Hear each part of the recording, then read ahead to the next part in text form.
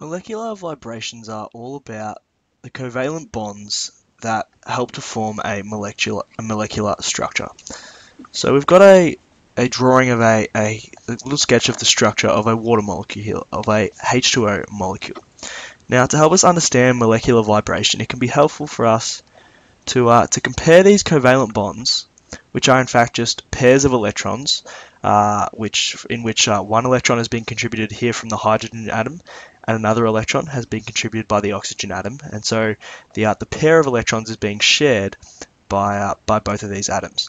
Now, if we sort of compare this covalent bond to a spring, like so, it can help us understand this idea of molecular vibration a little bit better. So, if we view the covalent bonds here as springs, a little bit like this, then we can sort of better picture the ways in which our H2O molecule can change shape or vibrate. So when we talk about molecular vibration, it's the stretching or the bending or the changing shape of the molecule that we're looking at. So, for example, if we have this water molecule, perhaps it could vibrate so that it looks maybe a little bit straighter like this, or it could go the other way and be further out like that. So these covalent bonds, these spring-like covalent bonds, are just changing length and changing direction, and so we can also have, the same shape but bigger, or on the other hand, nice and small like it is. So these are all the ways, these are all the sort of molecular vibration energy levels that the water molecule can take. There's lots of others, but these are just give you a general idea of what we mean when we talk about molecular vibration. These are the different types of things. This is how we can sort of visualize the vibration of a molecule. So we're talking about a molecule's bonds bending, stretching. These are the words that we use to describe the molecular vibration. Now each of these, and another one is possibly scissoring. Now each of these different vibrational sort of modes of the water molecule, each of these vibrational modes that I've drawn here, carry with them different energies. So say that this is our regular, straightforward, basic ground state water molecule. Then these four different sketches that I've drawn here show the water molecule in an excited state. So because the molecule is vibrating, it's bending, stretching, or scissoring, it's excited and it's gained energy. Now, each of these different sketches here has a different energy. We say that it occupies a different vibrational energy level. And so when we can say that the energy level has changed when something called the dipole moment has changed. Whenever this thing called the dipole moment of a molecule changes, then we know that the energy of the molecule has changed. Now, dipole moment, the specifics of the idea of dipole moment aren't important right now. We just need to know that it gives a measure of direction and size of charge separation. So it's all about charge separation. So in our ground state water molecule, we've got this oxygen atom and two hydrogen atoms, and there's going to be one positive end and one negative end. There's going to be a slight dipole in this molecule as a result of the differing attractions for electrons of oxygen and hydrogen. Now, if we change the dipole moment, if we change the shape or the vibrational energy level of this molecule such that this dipole moment thing changes, so if the direction of the charge separation changes or the size of the charge separation changes, then we're going to get a changed dipole moment and a changed energy level. Now, these varying energy levels that can be reached are very specific. They are what we call discrete. So the same way that in an atom, when our electrons are excited, they can only be excited to specific energy levels given by their electron shells. The electron can only be excited, an electron can only be in the first shell there, or the second shell, or the third shell. It can't be anywhere in between. It's the same for molecular vibration. If we have a water molecule in the ground state down here, then it may be able to occupy another energy level here. Let's say if it gets a bit stretched like this, so it gets a bit longer.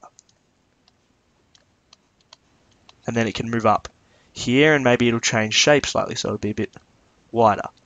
But the point is that all these different vibrational modes of this molecule, all these different ways that the molecule can vibrate, are only at specific energy levels. By vibrating, this water molecule can reach an energy level here, and it can reach one here and here, but it can't reach energy levels in between. So it's kind of like it's very similar to the way that the electron is excited in this atom over here. So the reason that becomes important, the reason that these specific energies that the molecule can take on become important, is when we analyze how we excite and vibrate a molecule like this. So how does a molecule start vibrating? Well, we know that in the example of the atom getting excited, if we bombard an atom with light or with electromagnetic radiation, then it will be excited. So if we bombard it with a wave of electromagnetic radiation, it will get excited. It's the same for this vibration.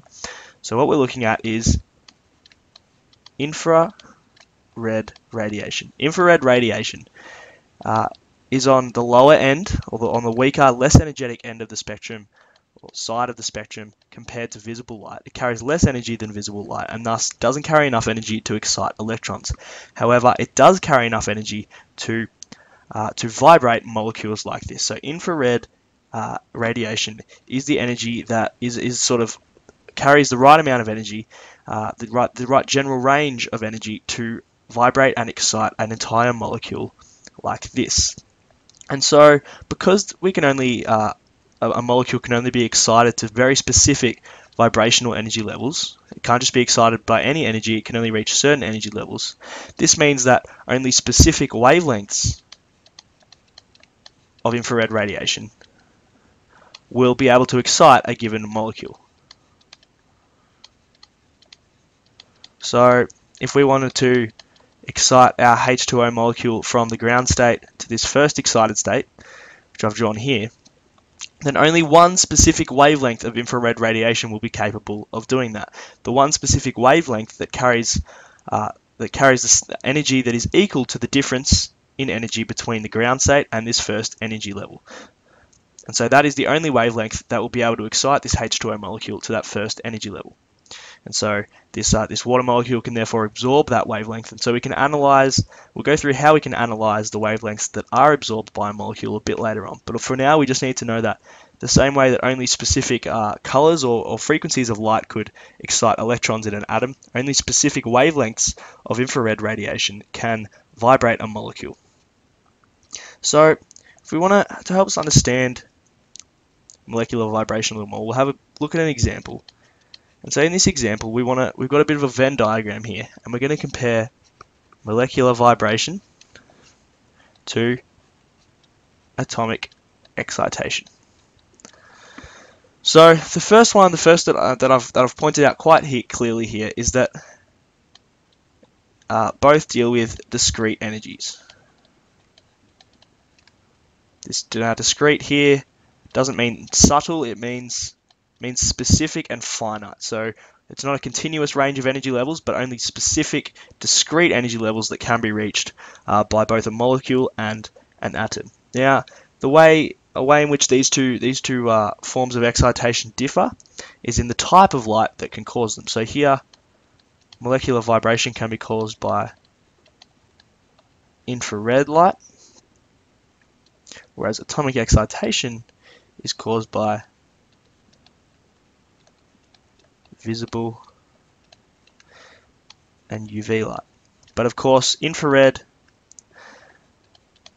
and visible and UV light are all forms of electromagnetic radiation. So both these forms of excitation are due to electromagnetic radiation. However, the type of electromagnetic radiation that is used in each case is here infrared on this side and visible and UV light on this side. So it's slightly different forms of EMR. Now, what is it that is actually excited? What is it that's actually happening? Well, we're just getting vibrations here. What's happening in molecular vibration is, as you can guess it, vibrations. That is the change that's occurring. Here, it's electron energy shells. That is what is changing in atomic excitation. So if we abbreviate energy to capital E, electron E shells are what is changing. So again, if we look at what exactly we are exciting here, we're exciting the entire molecule. Whereas in atomic excitation, we're exciting only the atom, or really, if we want to be specific, we're exciting only the electron. So atomic excitation and molecular vibration are really quite similar things. They're both discrete. They both deal with the absorption of electromagnetic radiation. However, they simply occur in slightly different situations. Molecular vibration, it looks at the excitation of an entire molecule as a whole, not just one atom.